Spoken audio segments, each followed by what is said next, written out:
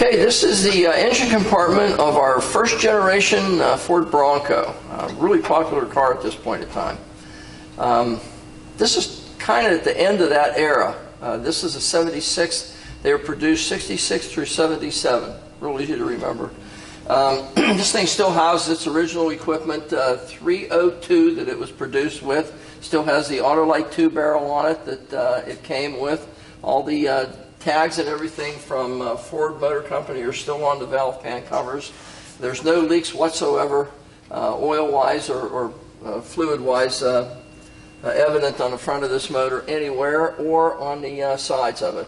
It has this original equipment cast iron exhaust manifolds on it and its original cast iron intake manifold on it.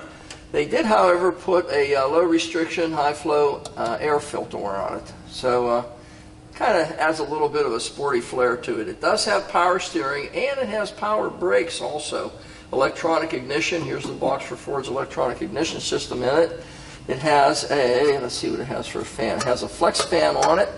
Can't see how many blades, but it's probably at least 5, probably 7 blade flex fan. A radiator shroud to go with this large capacity, high flow. It's at least a 4-pass aluminum radiator that's on the front of this guy. It does also have a auxiliary transmission cooler in the front here for the transmission fluid. Inner fender panels are just as nice and clean as you'd ever hope to find anywhere. The wiring is all nice and well kept. The new starter solenoid here. Let's see, original Ford distributor in it. Does have a newer set of plug wires on it. They're conventional, they're not high silicone. Original coil still intact. Original Ford style ignition cap on it. Let's see. You know what? I'm going to take that back. These may be a set of silicone wires. They're not large diameter, not 8 millimeter or something, but they could possibly be a nice set of silicone wires on it. The engine compartment is just as fresh and clean as you would ever hope to find. I don't know what the horsepower was on these guys, but it's certainly enough to pull this thing along as fast as you'd ever want to go in one. It's still a 302, same basic engine that they used in the earlier Mustangs too. So you know, there was no issue with propelling them along. Under hood area, everything on this thing is clean. There's absolutely no rust whatsoever evident anywhere. Usually you see it along the windshield bases and along the front of the hood area, and this vehicle has absolutely none. Radiator core support is undisrupted. It's never been banged on the nose here. Again, the engine compartment is just as fresh and nice and clean as you would ever hope to find. The little chrome air cleaner gives it a little bit of a sporty flair and a little bit of sound too. Just a nice clean engine compartment, and you can't see it in the video, but even looking inside the front of the fenders and everything is just all clean and undisrupted. Painted the original factory color just the way it should be. Just a nice car. It's just as fresh a one as you're ever going to find. We're going to go around the rest of it for you now. Well, you're at Hangsters in Daytona Beach, Florida, and here we go again with our little first generation Broncos. It seems like every time we get these, gone. The last one we just sold about a week ago. We had 3 of them, and it didn't take long, and they were all gone. Last one was a little pricey. It was more of a show vehicle, $78,000, but it was a nice vehicle. This one is just every bit as nice, only more originality here instead of being lifted up and you know, modified in any way. We're going to go over it and show you everything we can. The paint job on this thing is much nicer than Ford ever did in 1976 when this car was released. The gaps and the fitment of these vehicles was never equated to what a conventional car did. They always kind of lacked a little bit fitment-wise, but this thing's pretty darn nice. Again, you can see the gap on this hood to the front fender is just as nice as you'd hope to find. About 1/8 of an inch the whole way around. A little bit of an overhang here, but kind of common for that. If I put the hood down further, it'll fit up there, but it's not going to fit as well here. Just the fitment the way it was in that day on these vehicles. But again, the finish is just as fresh and nice and clean as you would ever hope to find. Certainly not a show quality paint job, but it's absolutely twice as nice as what Ford gave you in 1976 when this car was released. The grille has a nice white accent to it against this like a tan, light brown finish, creamy tan finish. Bezels around the headlights, there's no patina whatsoever. There's some kind of birdcage thing around the front of it here. I don't know what that's for, but there's some kind of grating on the front of the headlights. It does snap off though. I don't know what it's there for, but it does snap off. Parking lights, the lenses are nice and clear and amber, just the way they should be. Ford designation on the front, and there's also no patina on it. There's your hood release. One thing I have to point out, this thing probably spent most of its life. That's why if you look at the engine, everything looks still just as clean and fresh as can be. Because I don't believe this car was driven a lot of miles. I think it was towed most of its life behind a motorhome. You can see where the plug is for the wires to make sure that the brake lights and turn signals and everything else actuate for you from your vehicle. And there was a hitch thing on the front that Donnie took off, so I'm going to guess it spent most of its life in tow. There's your two holes for the license plate bracket in the state that you'd need that. Chrome on the front bumper is absolutely flawless. There's no dents or dingies or marks. No one's put their feet up on it. Nobody stood on it to do any work in the engine compartment. Just a nice front end. Bezel around this light the same way. There's no patina, just nice fresh chrome. Great fitment of the bumper in front. Great fitment of the hood. A nice accent with the white as opposed to the light tan finish on the vehicle. Just a nice front end of this vehicle. There's no indication that there's ever been any trauma to it. The paint, the fit, the finish, the grille itself, there's no marks or indentures or anything in it. It's a nice front end. You're not going to find one any nicer than this. This is as good as it gets for a first-gen Bronco. We're going to go down the side of it and I'll show you. Okay, driver's side of our first-gen Bronco. Side marker light in the front, really nice. There's no patina whatsoever around the trim piece on it either.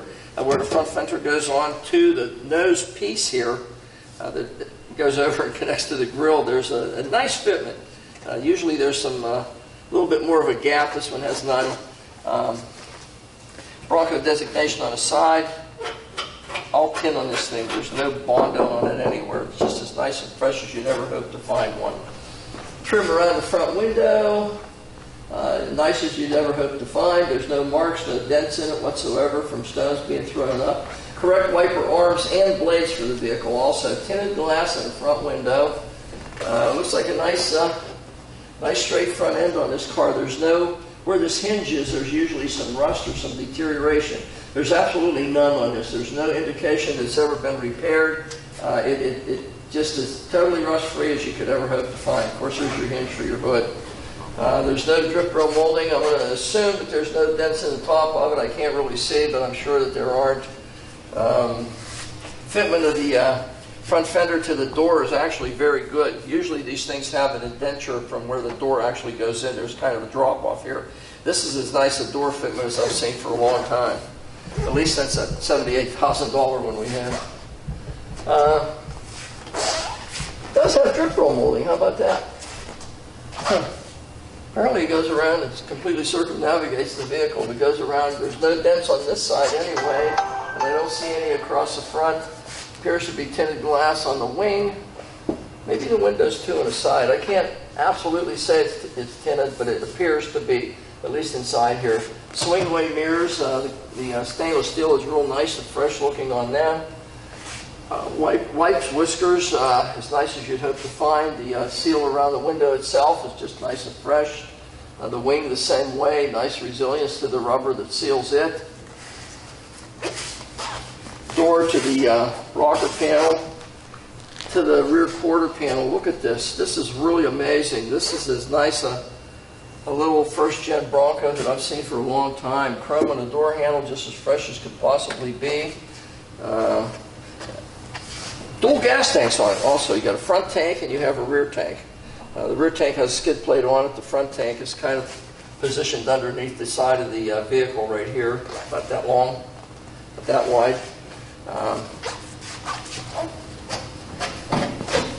All tin. It's all locked in. There's no Bondo anywhere in this thing. It's just as nice as can be. Got a set of, I don't know what they are, pipes, steps, ironing boards, help you get into the vehicle. Definitely a definite good passenger assist to get inside the vehicle. A lot of these things are lifted up a lot higher, and that definitely is a necessity. 235 by 15 on a set of chrome spoke wheels. A little bit wider wheel than came from this on this guy from the factory. Something really unique, and I never saw this before. We did a little research, and this is the way it's done. There's lockout hubs in the front, and guess what? There's lockout hubs in the back. So if you're towing this behind a motorhome, it's just freewheeling. There's absolutely no time being put on the driveline at all. So conceivably, if you towed this thing around for a whole year and drove it, 300 miles or 400 miles, that's probably all that's on it. I don't know that definitively, but from looking at the engine and the exhaust manifolds and everything else, you can tell that there's not a whole lot of time on this engine, on this driveline. Body is just as straight and nice as can be. Again, the side marker light in the back here. No patina, nice clear lens on it. The quarter panel where it goes to the back section, the tail section, absolute precise fitment on this one.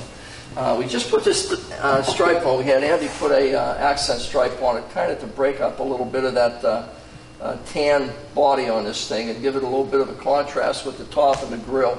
Really looks nice, and with the white letter tires also. They're a set of fresh Hankook white letter tires to also accentuate the white on the stripe and the top and the grille, and the back bumper too. So that's the side. This is as straight a Bronco as you're ever going to find. A laser straight down the sides. I mean, it is just as solid, as straight a vehicle as you could ever hope to find. One of the best fitting doors on the first gen Bronco I've ever seen, ever. Let's go out back and we'll see something there. You know what, I forgot to mention, Devin's going to follow me here for a second. I forgot to mention, but the side trim on this side glass for the top is just as nice as you could ever hope to find. There's no marks or dents whatsoever in it. And again, I'm still going to call this, kind of looks like it's tinted to me. May not be, but it kind of looks like it is. The trim around the back part, a couple little dingies here or something did that to it. And maybe a little one here. I can hardly see this one, I can feel it, but two little shots there, and the rest of it is as nice as can be. Nice chrome on the back handle to open that. This is where a license plate goes, obviously. The fifth wheel and tire, never been on the ground, still has the little knobbies on it. Chrome on the wheels, just as nice and fresh as you'd ever hope to find. Bumper painted white in the back here. Chrome in the front, but white in the back. And it does have a auxiliary jack, one of those real tall jacks affixed to it in the event that you'd have to lift this thing up for some reason, because the bottle jack they give you is worthless. You can't really do too much with it. It does have an auxiliary jack though, so if you don't want it, you just take it off and throw it in the garage. It does have a Class 3 hitch on it also, so it's capable of towing pretty much anything you want. I don't know if you pull any offshore boats with it, but you could certainly pull a smaller boat or water bugs or a snowmobile or whatever you want to tow with it, little trailer. It does have that capability. Trim around the rear tail lights, just as fresh and clean as can be. Nice clear lens on the parking light. You can't see it from where Devin's at, but same thing on this side. Nice clear anodized finish the whole way around the parking light trim, its enclosure. The swing-away wheel, all the hardware associated with that swing-away mechanism is just as fresh and clean as you could ever hope to find. Paint on the back bumper is white, obviously, and the bumper fitment is nice and linear. It's just a real nice fit vehicle. I can't see anything at all on the back end of this thing. There's absolutely nothing. Ford designation on the side. Can't see it behind the wheel, but it's there. And the fitment of the rear back door, whatever you call these things, that's as nice as you could ever hope to find one. It's a great back end, fantastic side, and at the front there's absolutely nothing that is out of place on the front. One more section to do for you. Okay, I forgot to mention again, the drip rail on the back of it here has no dents in it whatsoever, and I can look down the side, there's also no dents on it going down the side where your drip rail molding is. Trim around the window on this side, there's absolutely zip. No marks, no dents whatsoever in it. Rubber's nice and resilient on it. And you can see where more normally these things are kind of distressed a little bit. This one is not. This is just as fresh and clean as can be. Again, the quarter panel where it goes onto the tail section, tail corner, whatever you want to call it. And again, look here. All tin. Marker light in the back. Nice clear lens. No deterioration whatsoever around the bezel that houses it. The paint on this thing is just exemplary. It really is. For a Bronco, it's just, it's as nice a vehicle as we've had, other than that one that was very expensive. Chrome on the door handle, no patina, just as nice as you'd ever hope to find. White whiskers around the window, the same as the other side. Again, the polished stainless swing-away mirrors, as fresh and clean as you'd hope. Rubber around the wing glass the same way. Again, look at the fitment of this thing. This is totally insane for a Bronco. Amazing. That's about as nice as I've ever seen. It is, except for that expensive one. Bronco designation. Even the chrome on the base of the antenna is just as fresh and clean as can be.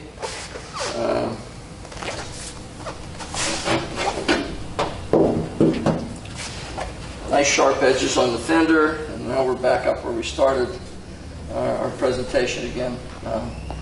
The very tip where the fender goes onto it, and everything lines up and fits as it should. This stripe really added a lot to this thing, believe it or not. It really broke it up and gave it a lot of pop once we put that stripe on there. It's a 76 Bronco, first generation. These things are really, really hot right now. Very difficult to find, especially in this condition. This thing's not deteriorated in any way. I really believe it to be a very low mileage wear-wise. I don't know how many miles it has on it rolling down the highway, but I do know that mechanically the thing is as sound as you'd ever hope to find one. You'll see an interior presentation here in a second, but this is as nice and straight and original looking Bronco as you will ever find anywhere. We go through a lot of these vehicles. This one being a hard top is kind of preferential with people. Although we do have two more. We're going to show you one in a convertible, and we also have one in a little pickup truck. So we have the whole spectrum covered for you. We got a hard top, we got a soft top, and we got a pickup truck. So we got it all. This thing is as nice a one as you're ever going to find in a hard top. It has a white interior. It's available here at Hanksters, and we encourage everybody to come down in person and take a look at these vehicles. But if you can't, that's why Devin's going to show you 100 or close to it, still photos, high resolution, that you can look at every aspect of this little Bronco. And if you can come down, take a look at it, drive it, put it up on a rack, look at the undercarriage, and look at 79 other cars that we have in the building while you're at it. You might buy this one. You might end up buying a Hemi Challenger or a Roadrunner. Who knows, you know? But this is as nice a hardtop first generation Bronco as you'll ever find. It's available at Hanksters in Daytona Beach. Well, this is the interior of our 76 first generation Bronco, light tan. Pretty vehicle. It has its original fiberboard hardboard headliner in its front to back. It's there, the original one yet. It does have a roll bar in it, not a full roll cage, but it does have a roll bar behind the driver and passenger. Day-night mirror, there's no milkiness whatsoever to it. Obviously no dash pad, but it does have a kind of a custom dash in it. It has a custom speedometer that does have a trip meter in it and showing 20,000 miles on it. Has a tachometer here. Of course, your gear selector, it is an automatic. Fuel gauge, temp gauge, amp gauge, and oil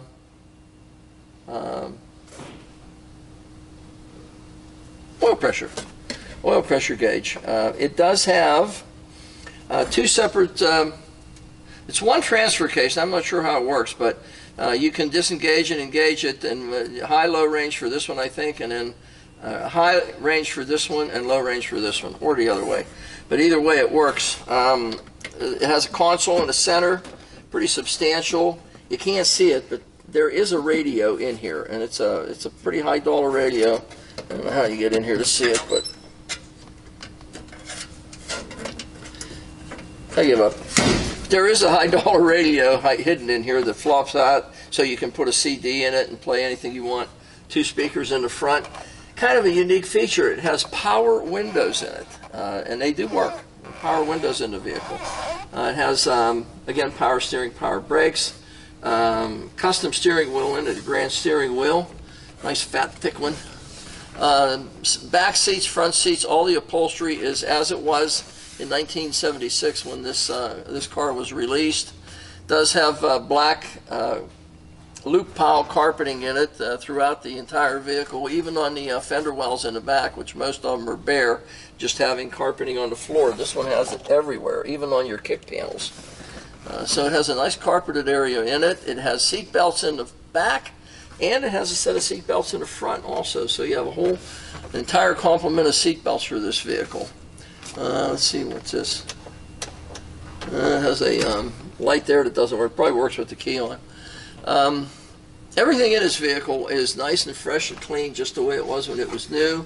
Sun visors the same way, and they're the original ones. This thing just reeks originality everywhere. It's just as nice a Bronco as you're ever going to find. The seats are nicely padded.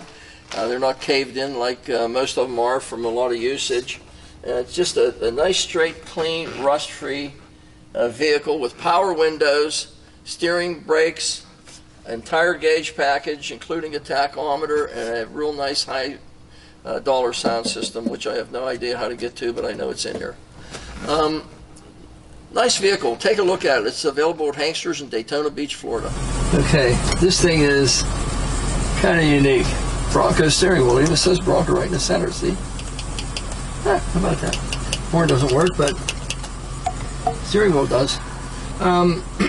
Tachometer is working. And we just started this guy up. Left turn signal just beating itself to death over here. If you can see it. Then the right turn signal is there. You can see it blinking. Okay. Speedometer we'll show you shortly. But check this out. Check this out. That's Devin's window. Power windows and a little bronchitis. Huh? Is that neat? And this one the same way. It goes up and down. So we got power windows in this guy. Okay.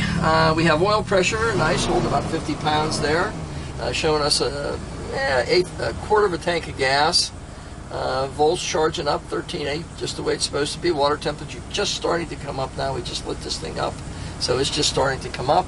Wipers just working away down there, just trying to show you that they can keep the old windshield clean for you. What else is there? Horn doesn't work. Oh, radio. Devin figured out how to work the radio, and it does. How do you do this? Just turn this.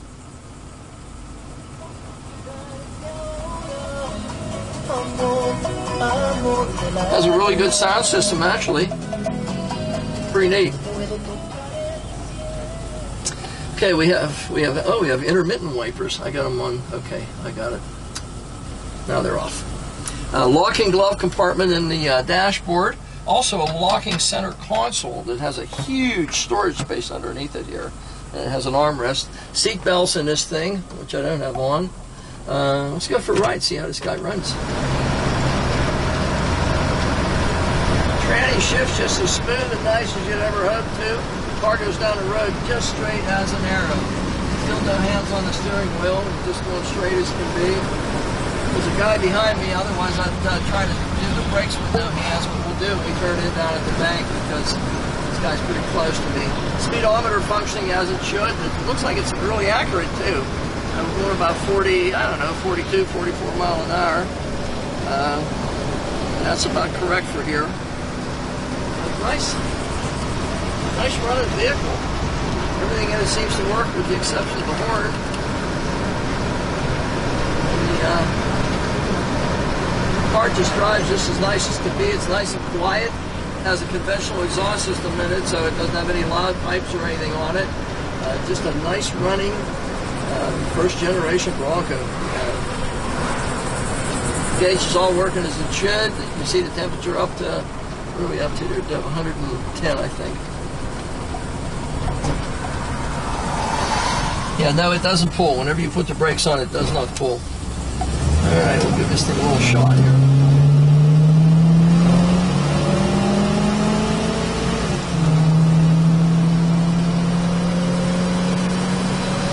Nice strong running Bronco. Very nice strong running. I wouldn't pick on any Z06s or Hellcats, but nice running Bronco. Really does a nice job for us. No shake, shimmy, squeaks, nothing. Very tight steering, very precise. A little smaller steering wheel diameter-wise, so that'll give you a little higher resolution to it. Just a nice setup. I mean, just a very, very nicely done.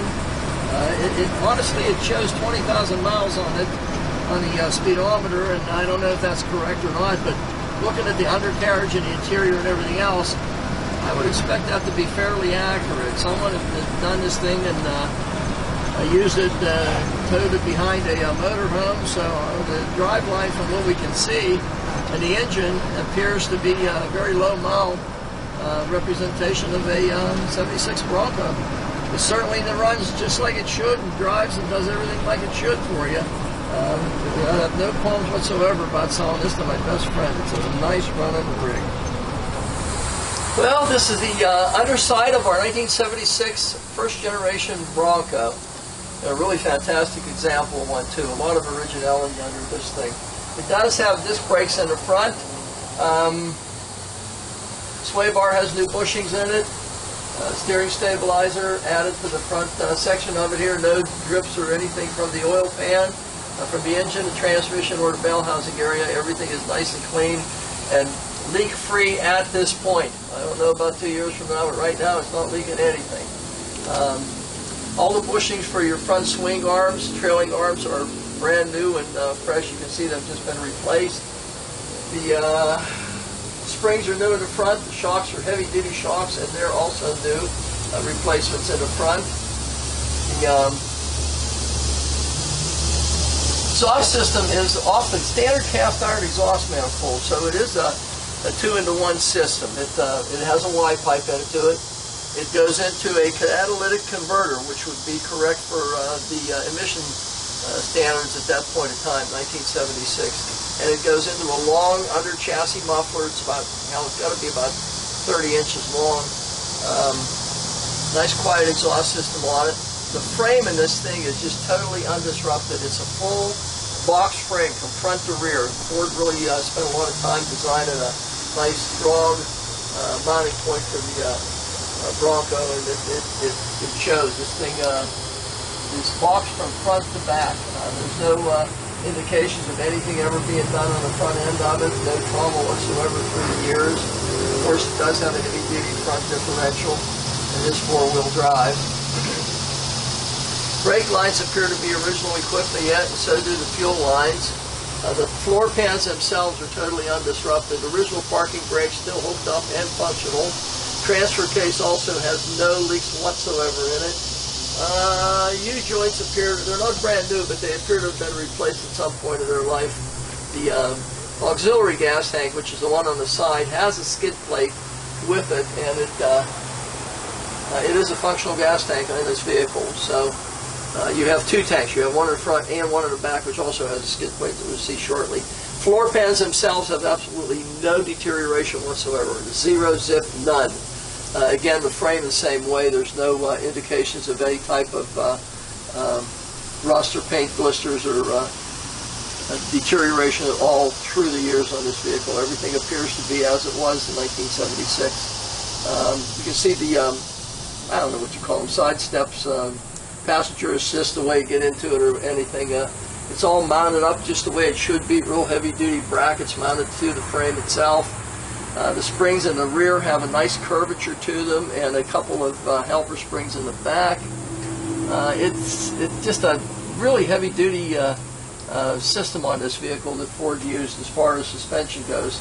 And this has some type of a, I'm going to call it an aftermarket lift kit. It has a little bit of a lift to it, and I don't know what it is. It might be about 4 inches at the most, I'm going to guess.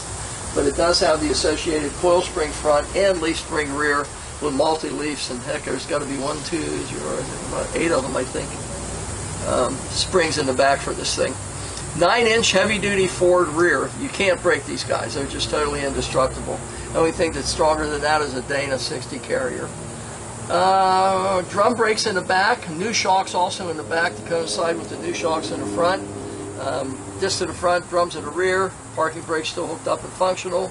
The rear tank is the original style tank. It does have a drain plug in it. It does have a plate with it too. It's just as fresh a car underneath as you could expect it to be. It almost looks like there's not very many miles on this thing from when it was sold new by Ford. The quarter panels themselves have absolutely no repair whatsoever in them, or distress, or rust, or corrosion, or any type of deterioration. Back bumper on the inside, and the trailer hitch, which is hooked up to the main part of the frame, is Class 3 hitch, and it's a nice strong structure that you wouldn't have any problem pulling anything you want with it. The undercarriage of this thing is just as nice and fresh as you'd ever hope to have one. It does have a nice fresh round of hand-cooked rubber, and a fifth wheel also for the spare to match the 4 that's on it now. Nice original exhaust system, nice originality underneath this thing. I'm going to guess a 4-inch lift kit to it.